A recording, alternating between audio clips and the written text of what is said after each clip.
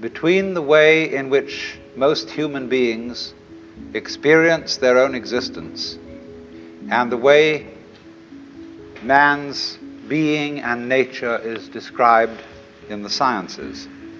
I was pointing out that in such sciences as ecology and biology, the way in which they describe human, animal, and insect behavior is in flat contradiction with the way in which most of us experience our thinking and our action and our existence.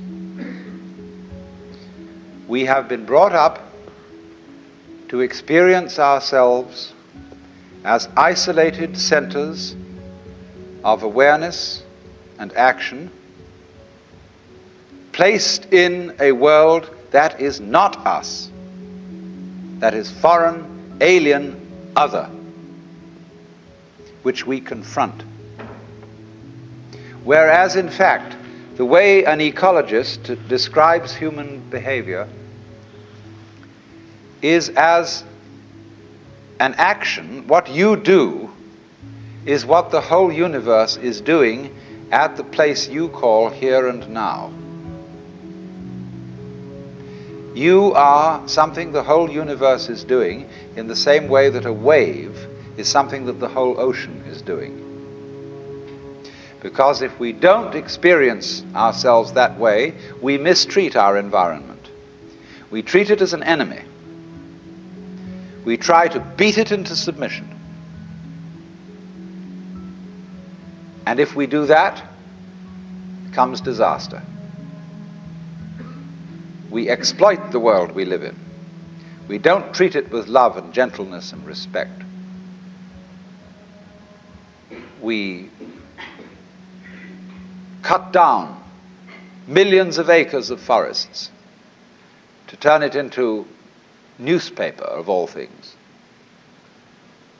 Lovely trees turned into information about nothing. We kick the world around in revenge for feeling that really we are puppets which the world kicks around. So my main point last night was then that we need a new kind of consciousness in which every individual becomes aware that his real self is not just his conscious ego. You know, let's take a headlight of a car. The headlight shines on the road in front. The headlight does not shine on the wire which connects it with its own battery. So in a way, the headlight is unaware of how it shines. And in the same way, we are unaware of the sources of our consciousness. We don't know how we know. There was a young man who said, though, it seems that I know, what I would like to see is the I that knows me when I know that I know that I know. And so we are ignorant of, we ignore, it doesn't come within the scope of our attention how it is that we manage to be conscious, how it is that we manage to grow our hair, to shape our bones, to beat our heart, and to secrete all the necessary fluids that we need from our glands. We do it, but we don't know how we do it. Because you see, underneath the superficial self, which pays attention to this and that, there is another self, more really us than I. And if you become aware of that unknown self, the more you become aware of it, the more you realize that it is inseparably connected with everything else that there is.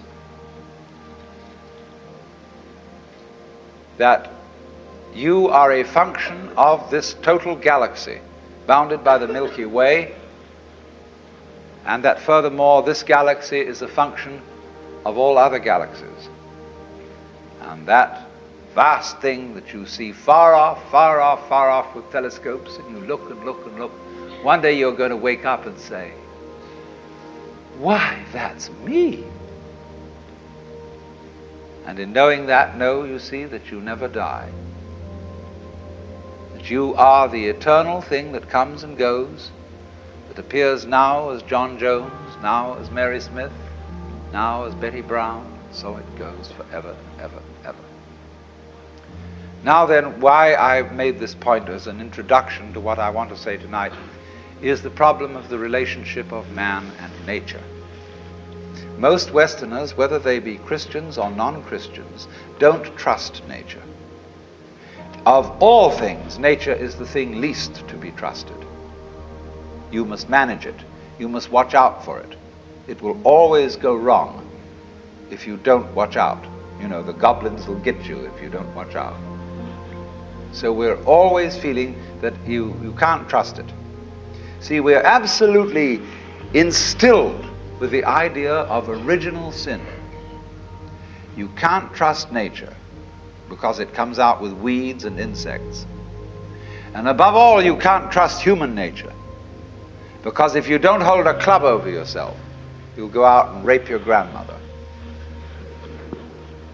Now, the Chinese would say, if you can't trust yourself, you can't trust anything. Because if you can't trust yourself, can you trust your mistrust of yourself? Is that well-founded? See? If you can't trust yourself, you are totally mixed up. You haven't a leg to stand on, you haven't a point of departure for anything. A man of true virtue is therefore a human-hearted man. And the meaning of this is that one should, above all, trust human nature in the full recognition that it's both good and bad, that it's both loving and selfish. Now, let me give an illustration of the wisdom of this. When people fight wars, I trust them if the reason for which they fight a war is to expropriate somebody else's possessions and women.